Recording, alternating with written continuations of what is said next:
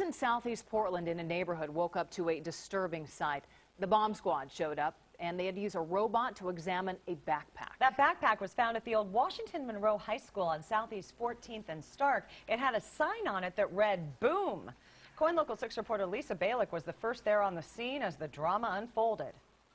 Some of the people inside the businesses nearby say they've seen some problems cropping up recently. A Portland Public School maintenance worker found a backpack on the steps of the abandoned Washington Monroe School with a sign on it that said, "Boom." The Portland Police Bomb Squad got here quickly and taped off the area. They then sent a robot in to investigate the pack. We watched as the robot prodded and then finally picked up the pack. Nothing blew up. The bomb experts then went in to examine it closely and found a long string leading out of it that resembled a fuse, along with that sign that said "Boom." Now, once they determined it was not a bomb, they opened the bag and found a lot of clothing inside. I think it sounds like a really bad prank.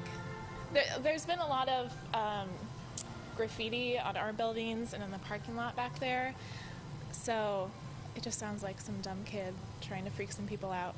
No one living or working nearby was evacuated. Police did not close down the streets. The school property is several acres, part of it now owned by the Parks Department. Although it may have just been a pack from a homeless person, police say there were enough warning signs to treat it as a potential bomb. Reporting for you in Southeast Portland, Lisa Balick, KOIN Local 6. And